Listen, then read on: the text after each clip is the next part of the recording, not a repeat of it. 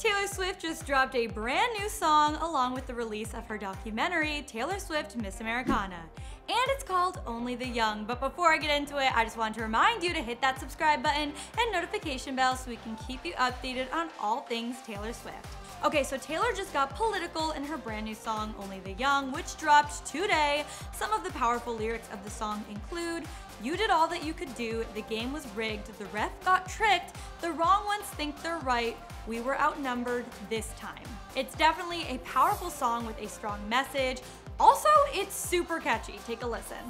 Only the young can run.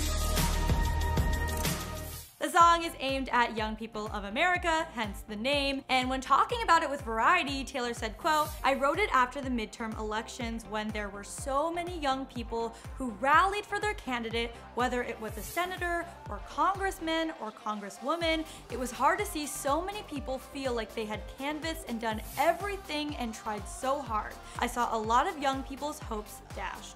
She then went on to explain why she felt that to be extra hard for her, saying, quote, "And I found that to be particularly tragic because young people are the people who feel the worst effects of gun violence and student loans and trying to figure out how to start their lives and how to pay their bills and climate change and are we going to war? All these horrific situations that we find ourselves facing right now."